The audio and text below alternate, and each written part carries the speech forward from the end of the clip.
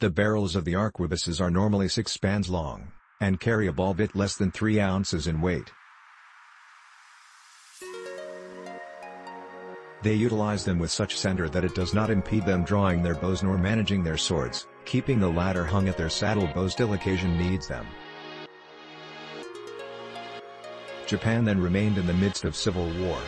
Oda Nobunaga transformed musket methods in Japan by splitting loaders and shooters and designating 3 guns to a shooter at the Fight of Nagashino in 1575. Popular records mentioning he utilized a Maurice-style 3-line formation are inaccurate according to onsite proof.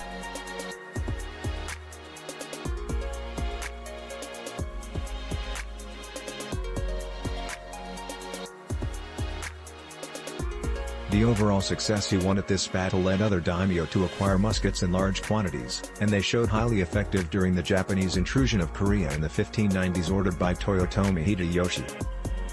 While lots of think that throughout the political power of the samurai caused muskets being banned in Japan, this is a misunderstanding caused by romantic views. In truth, the Japanese were fully efficient in manufacturing their own muskets, and the shogunate even created a number of political positions to manage their manufacture and inventory. As booty from the Japanese invaders, muskets were introduced to Korea, Joseon dynasty. In the Manchu invasion of Korea, both in 1627 and in 1636, the musket troop of Joseon dynasty army impressed the Manchu army, which consisted mainly of cavalry, regardless of the eventual overall defeat of Joseon.